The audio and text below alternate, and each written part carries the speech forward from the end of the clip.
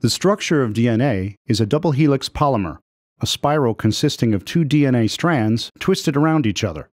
James Watson and Francis Crick determined this structure in 1953, building upon almost a century's worth of research from the scientific community. Their work was influenced in particular by two developments. First, the conclusion in the 1920s that DNA was made up of four nitrogenous bases: adenine, guanine, cytosine, and thymine. Second, the discovery in 1950 that pairs of these bases, which form the subunits or nucleotides of DNA strands, occur in equal amounts.